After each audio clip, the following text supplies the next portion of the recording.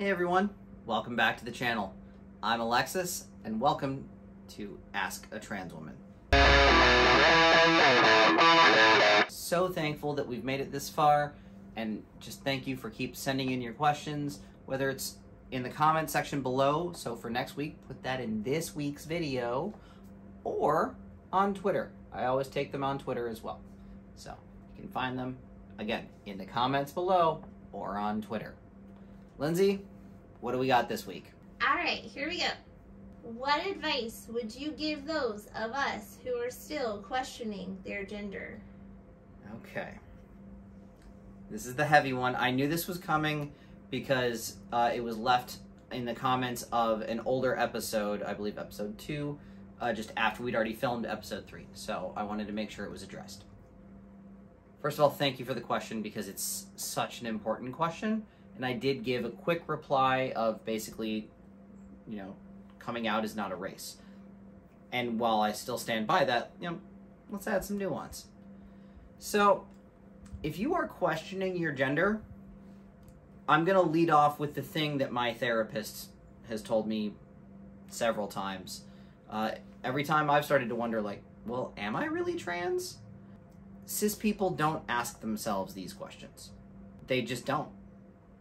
And I've, helped counsel a friend through this recently.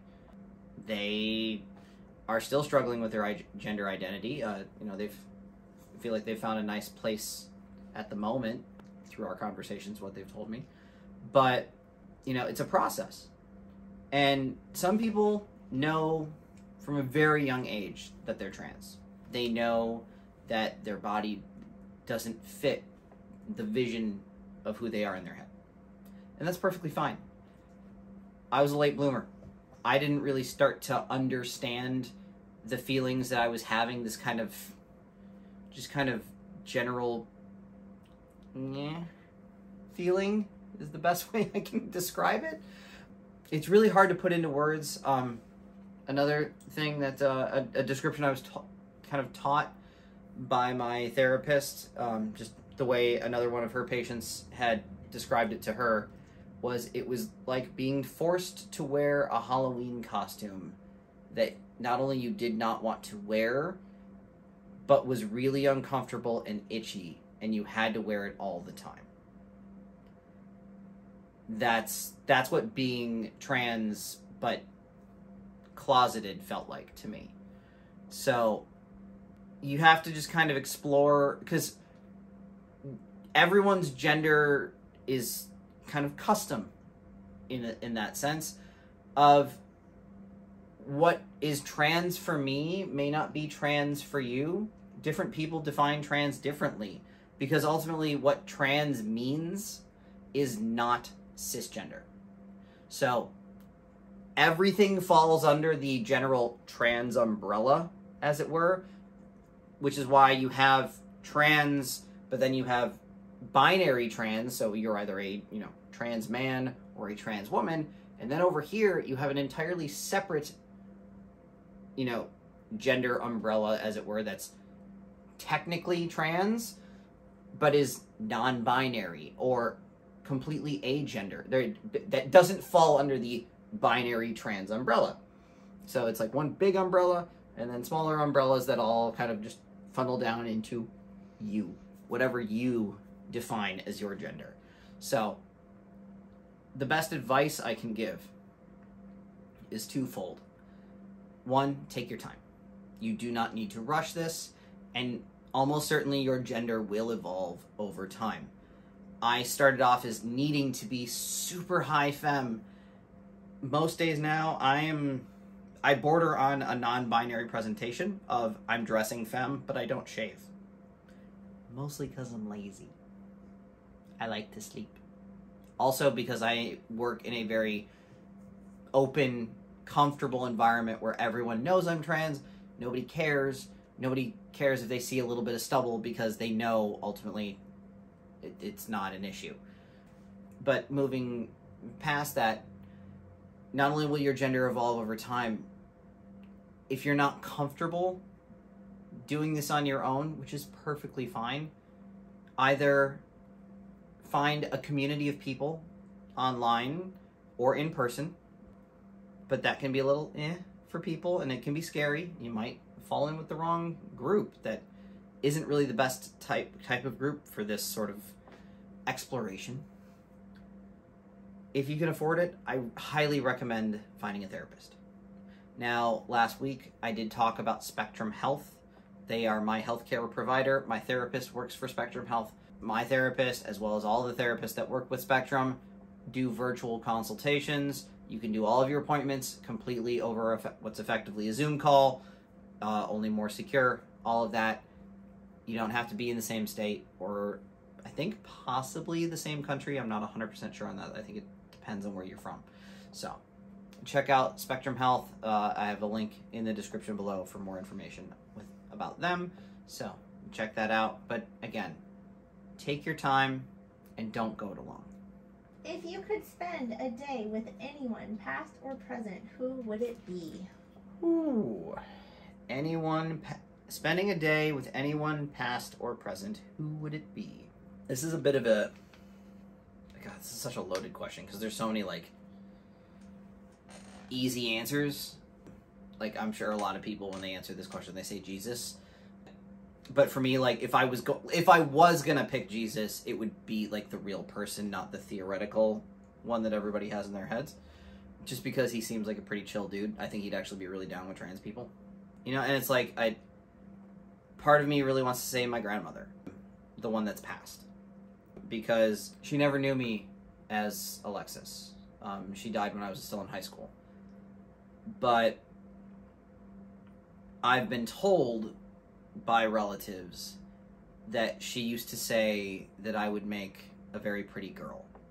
That if I'd been born a girl, I would have been just so pretty. And I think about that often. And so I'd have to say her, because I'd just love to spend a day with her as my full self. And for her to see the person that I've become, not the person she knew, who was a scared little girl pretending to be a boy and not knowing it even at the time, and was just sad all the time and lonely because she didn't know how to express herself. And so it'd be great to finally get to show that side of me to her. What great makeup tips have you learned? Okay, so what great makeup tips have I learned? I don't want to spill the beans because we were talking about doing like maybe a reel or a series of reels about these, but I do want to share kind of, I won't go all into the details. How about that? That's fair, right? One, get your foundation matched professionally, meaning go to Sephora, Ulta, basically somewhere where the people that are selling it to you know what the hell they're talking about. Case in point, we always go to Morphe. Morphe doesn't have stores all over, but they do have one here in Orlando at the Florida Mall. We have, a great relationship with most of the employees at the store at this point, but especially our friend Fatima. She always takes care of us, and she doesn't necessarily say like, oh, you have to buy this thing. She's always asking like, oh, what have you tried lately? Because she wants to know, so she can compare it to the products they sell there.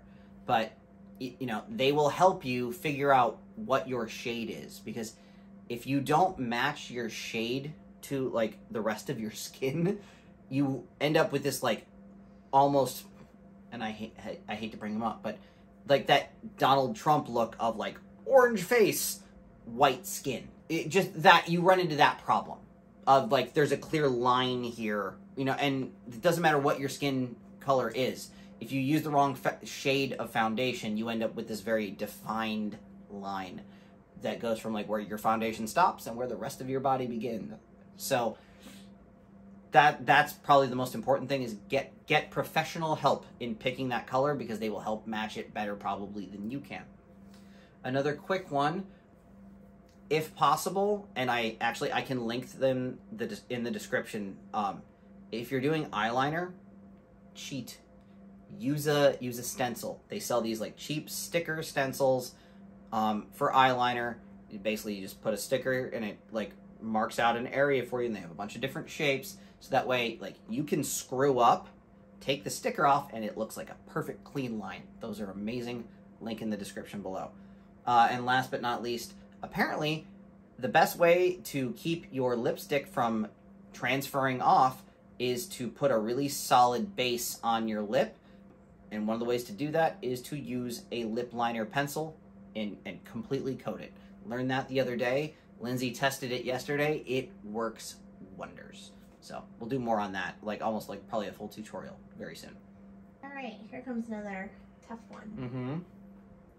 How did you know you were trans? How did I know I was trans? So beyond questioning your gender, how did you come upon being trans? So, the way I knew that I was trans, and actually this does kind of lead to my initial attempts at transition. When I first came out, it was, and I'll do this topic deserves its own video, to be honest. I came out literally the night of the 2016 election. I decided I just had enough, and I declared myself as non-binary. That was, in a lot of ways, a kind of a cop-out to...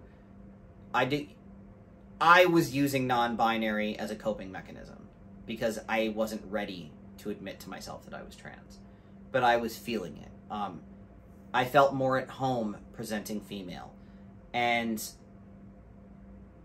it was just a thing that, like, once I had done it a few times, it was like, oh no, this feels right.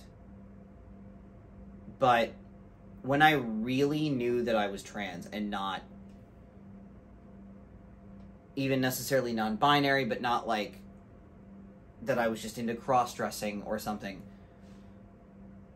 I was having a conversation with Lindsay, my wife, who you've been hearing off camera. We were talking about a name for my feminine side because I had been talking to her about maybe expressing myself more non-binary wise, and I asked her for suggestions because the names that I had previously used just never felt right. They didn't stick with me. I liked them, but they were more of like, I don't know, they were just bad choices. You know, they were very more in the moment kind of decisions. Whereas I said, if this is going to be my life, I want to make the right call. And so I asked my wife, what do you suggest? If you were going to name me, what would you suggest? And a few minutes, we were texting at the time, so in a few minutes had gone by. Her first suggestion was Alexis. And I read it.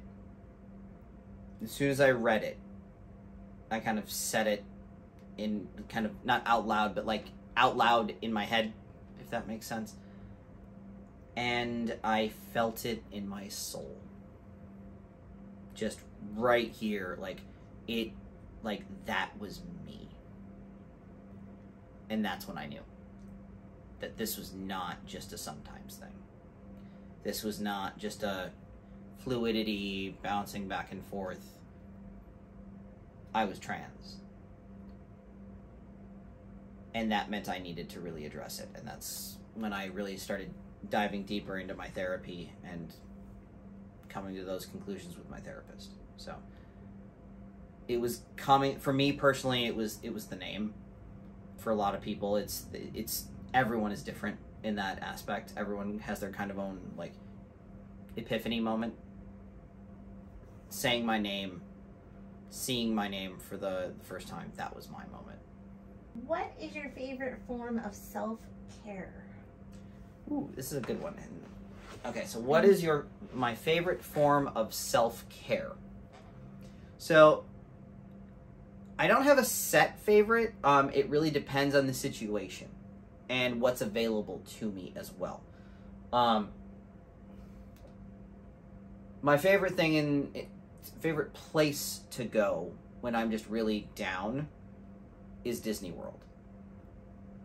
I've talked about this before, that, you know, the Magic Kingdom is my happy place. But lately, due to some financial struggles, it's actually been a bit of a nightmare. So self-care for me sometimes is actually not going to Disney because it's more harmful than helpful. Outside of that, for me, I just love to, this is actually the gaming PC that's running right now. You can see with the lights. I love to just jump in and really just blow shit up. It's really cathartic. I've been playing Halo Infinite, but I've barely progressed in the story because I just go run around and do all the little side missions just so I can shoot grunts. It's fun. It makes me feel better, especially when I'm angry. So, for me, like, just, it's that cathartic release. But that's a lot of, releasing anger. For the longest time, building Lego was self-care for me. Not so much anymore, because that's my day job. And so that, I didn't realize that at the time when I started that, the thing that brought me joy and helped relieve stress, becoming my job and becoming a point of stress, would really screw with my head. I don't recommend turning your self-care into a job, because what happens when you need that self-care and the thing that's stressing you out is the thing that you use to relieve stress. So, but yeah, up until recently, going to Disney is really my favorite. It's just, there's something really special about walking around a place that is just so deeply connected to my childhood. I don't feel like an adult there, which is probably why I make a lot of bad choices financially there, because I don't feel like an adult.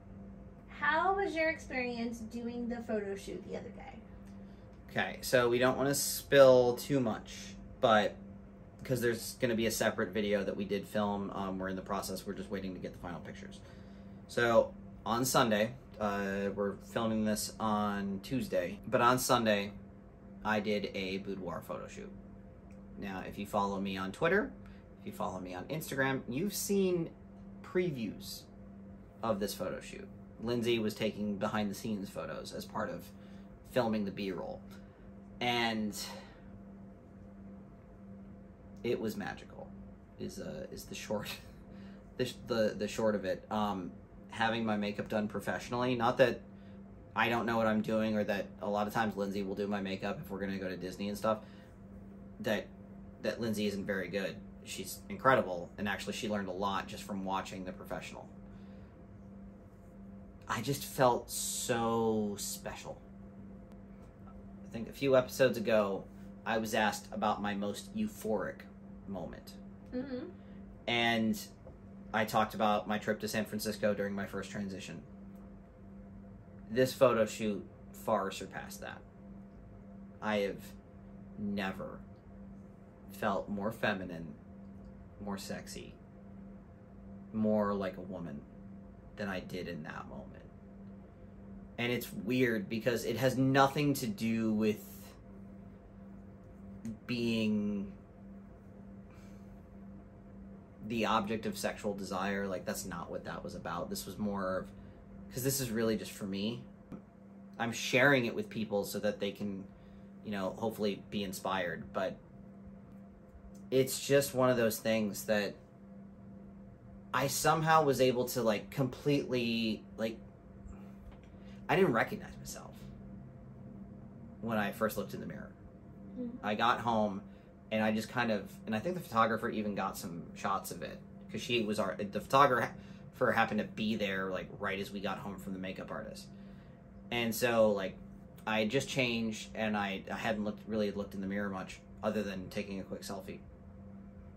And I was standing in front of, the full-length mirror, and I was seeing myself, and I did not recognize myself at first, because I'm so used to seeing myself as this kind of, schlubby, kind of how I am now, yeah, I'm wearing a bra, but I actually shaved before we filmed this, but, I just kind of, most days, because, who am I trying to impress? With this, God, it felt so wonderful. And you don't need that sort of thing to feel that way if you'd feel this way just being your normal self in like random everyday clothes. But God, I felt so special. I can't recommend it enough. I really can't. And that brings us to the end of the prepared questions. Oh, we're in the bonus round now. Lindsay didn't do one last week. A bonus question, so here we go. Where did your sign off, have courage and be kind, come from, and what does it mean to you? Oh, this is a trap. It is not. This is a trap question. It's not a trap. Okay. So, my sign off line. It has its roots in Cinderella. I remember it from the live action film. I don't remember it being in the actual movie otherwise, but they've since kind of adapted it to make it seem like it was there. That's why it's like, my memory's fuzzy on that. But at the beginning of the movie, we actually get to see Cinderella's mother, which unlike the animated version, you don't see her. You see a little bit of the Cinderella's relationship with her mother. Her mother dies, but before she does, and I think she has like tuberculosis, so it's kind of historical at the time, she wants to impart some wisdom to her daughter. And she says, above all else, have courage and be kind. And that becomes kind of a defining moment in Cinderella's character, and it's something that she carries through for the rest of her life. It's why she treats the animals the way she does, because she wants to be kind to everyone. As far as using it as a sign-off, and this is why I feel like this is a trap, that straight up just comes from Harris Heller. He's a YouTuber, just rebranded his channel to Senpai Gaming, I believe, formerly Alpha Gaming. He's a big inspiration for me. He signs off all of his videos by saying, happy streaming, and he does this little motion. I try not to like do it exactly. Usually because like I'll be looking at, like, Lindsay knows if I'm not thinking about it, I will do it like this. But that's why sometimes I'll point and just, you know, do the Disney point and all of that. So I wanted to sign off, and just the have courage and be kind felt right. But where I've modified it is the especially to yourself. And that's because it's something I struggle with. I am my own worst critic. If you follow me on Twitter, especially, you know that. I beat myself up more than anyone ever will. About my looks, about my actions, about what I say, everything. I am hypercritical of myself. I am the opposite of kind to myself most days.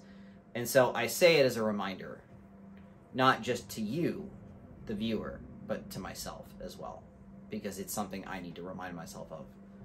However, I do want to add this little caveat at the end. I say be kind. I don't say be nice.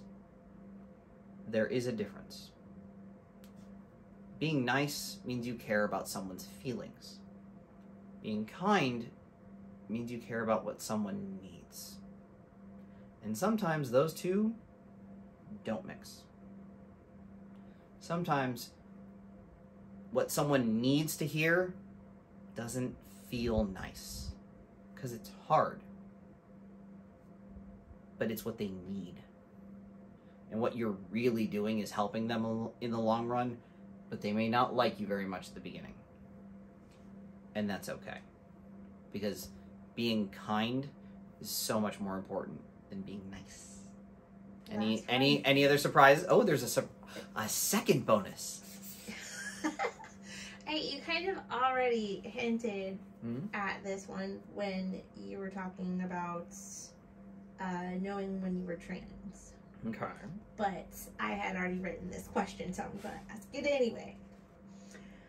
How did you come up with your names? Meaning not just this transition, but that first one that you keep mentioning. Okay. So where did my names come from? Okay, so I've already addressed where Alexis came from. That was kind of like my aha moment. But let's talk about the other names.